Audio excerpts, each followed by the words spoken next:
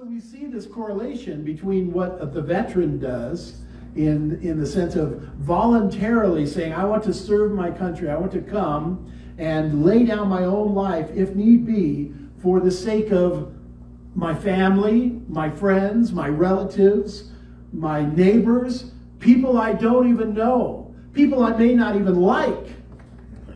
I will lay down my life for the sake of others, so others may live, is the whole idea. And so I find that this is a great opportunity for us to look and say, well, if that's what God calls us to do, if that's what Jesus wants me to do as a disciple, and I can see in the life of veterans who have done that in the past, then there's some things for us to learn about those things. And so that's why I wanted to put it in that context, because this week is going to be a remembrance of those veterans who have served and all who are serving now.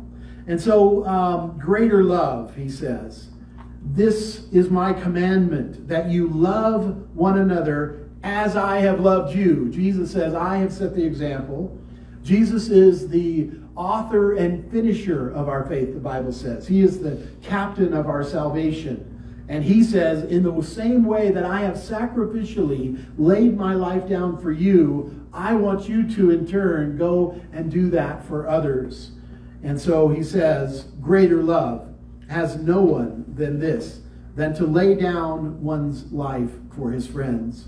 And so we're going to talk about the military a little bit here today. It's a favorite subject of mine anyway. But, you know, we as a nation have really gone through it in the last couple of years, haven't we?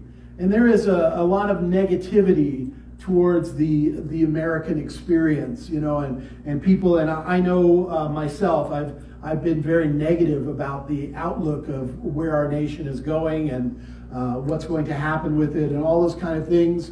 You know, we're discouraged in a lot of ways about the direction our nation is headed, and where it used to be and now where we are, and all those kind of things really get into our minds and really bum us out sometimes and discourage us.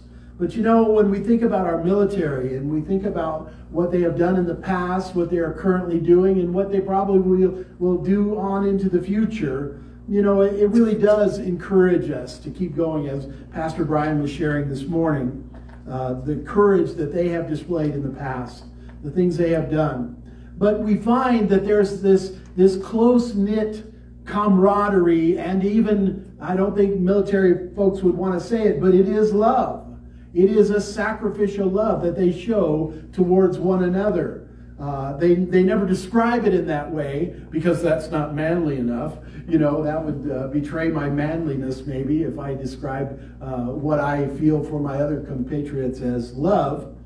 But you see it with these two generals here, Grant and Sherman. The soldiers' first article of faith is summed up nowhere more eloquently than in an 1865 letter from General Sherman to General Grant.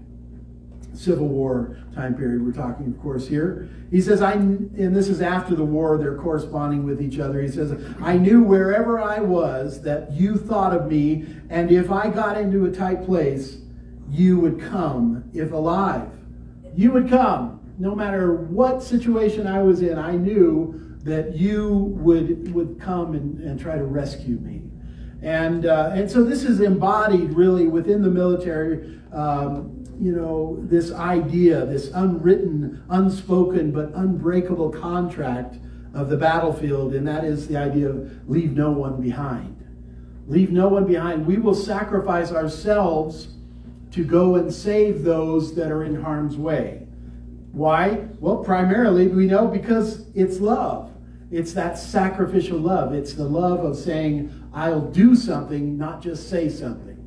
I'll sacrifice. I'll go and give my own life in an effort to try to save someone else. And it really is an amazing concept if you think about it. And I think a great example of that, if you've ever heard this man's name, Master Sergeant Roy Benavides. He was a Medal of Honor winner in the Vietnam War. He almost didn't get the medal because they thought he was going to die. They just thought, well, let's give him the Silver Star, and maybe later, if he dies, we'll will posthumously award him the Medal of Honor. But he ended up living. Special Forces Airborne Ranger. He received that medal for his actions in a firefight that has been called 6 Hours in Hell. And this is a little bit lengthy, but I want to give you a feel for what we're talking about here today, this sacrificial love for others. 6 Hours of Hell. In April of 1968, a Special Forces reconnaissance team was inserted by helicopter into a dense jungle in Vietnam. Meeting heavy enemy resistance, they requested emergency extraction. But when 3 rescue helicopters attempted, they were unable to land due to intense enemy fire. Master Sergeant Benavides voluntarily boarded one of the returning choppers and directed the pilots to hover briefly near the battle, allowing him to leap from the chopper into the jungle. This guy is incredible. I mean, they couldn't land. The firefight is so bad they couldn't land. And he says, well, go over there in that clearing and just hover for a second. I'll jump out and you fly off. And that's what he did. Now, I've heard that he jumped out without a gun. All he had was a medevac kit because he was going to save these guys that were dying. And so he figured he wasn't going to be having time to shoot. So he jumped out with just the medevac kit in his hand. Incredible. The story goes that running approximately 100 yards under enemy fire to the crippled team, he sustained wounds to his right leg, face, and head.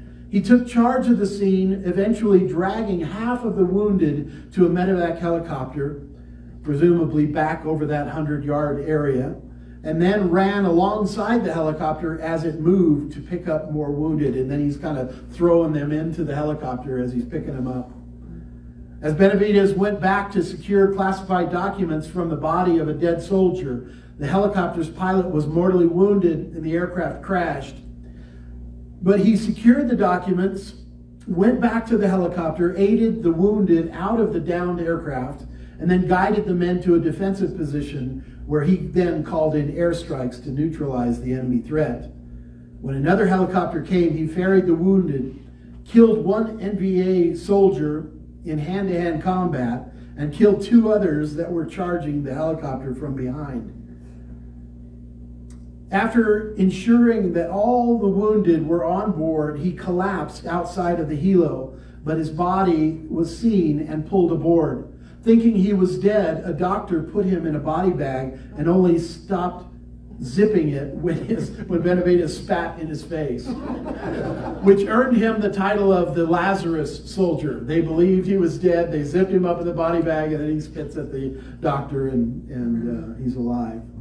Benavides sustained 7 major gunshot wounds, had shrapnel in his head, scalp, shoulder, buttocks, feet, and legs, and both arms slashed by a bayonet, and had a collapsed lung. He lived and went on to epitomize what is meant to be in Special Forces. Quite a story, quite a story. But I think he passed away back in the 90s, late 90s, but just really, you know, people started saying, hey, that's what it means to be an airborne ranger. You know, that's what it means to be a Navy SEAL. That's what it means to be a Special Forces commando, is that kind of sacrifice, that kind of bravery. And so, of course, he earns this Medal of Honor trophy. Well, many have served in such ways over the years, and you know, our military, they really have gone through it in the last 100, 150 years or so. Really gone through the mill. But, you know, how do we justify referring to ourselves in those kind of terms? Well, we get that from the Bible itself. You know, the Bible goes into great detail about the idea that we're in a spiritual war, that there's a war going on all around us. And the Apostle Paul himself says, look, Timothy, you therefore must endure hardship as a good soldier of Jesus Christ. You've been called to serve in his special forces. And it's not going to be easy. It's going to be a difficult road, both in a spiritual sense and just a natural sense, as we are persecuted for our faith in Jesus Christ. But he says, hey, no one engaged in warfare entangles himself with the affairs of this life, that he may please him who enlisted him as a soldier.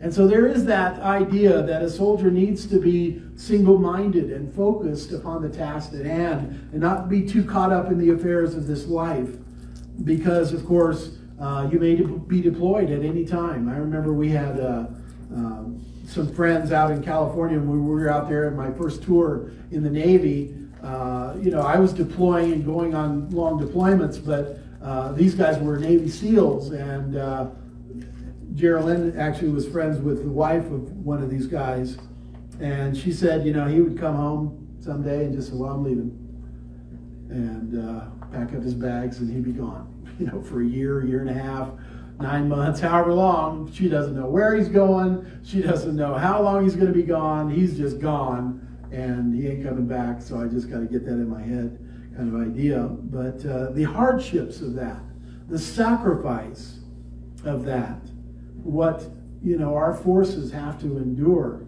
I remember a point in my own career, as I was getting towards the end of my Navy career, the deployments were just getting to me, and I just thought, man, I just don't want to do this anymore. Just don't want to go anymore. It's not worth it to me to sacrifice my family in this way any longer, and that's when I ended up retiring. But the sacrifices are many, and again, we can parallel that with the life of a believer, that we are called to sacrifice, not only in the sense of giving towards others, but we're just called to be separate from this world. And, my wife and I were talking about the other day, the direction our world is going, and what Hollywood is doing, and the media, what they're doing, and the nonsense and the garbage that they are trying to get everybody just to follow along into. We just had this sense that, boy, I guess we're just going to have to become more separate than we ever have been. Does that mean we have to stop watching TV? Does that mean we have to stop going to the movies? There are 2 movies that came out that our whole family wanted to go see, but we're so gun shy now about the garbage that's in the movies. We looked it up first, well, what's in this? What garbage is in this one? No, we're not going to that movie. What's in this one? No, we're not going to that movie. And, it's calling us as believers to be more separate than we've ever been. And being separate in a society means you've got to sacrifice. You've got to sacrifice things that your flesh and your body and your mind would normally want to enjoy. You have to say, no, I'm not going to do that. I've been called into warfare, and I want to please the one who has enlisted me into this battle. And it's worth it for the sake of all of eternity that I serve him and serve him only in that way that is separated from the world that I'm in.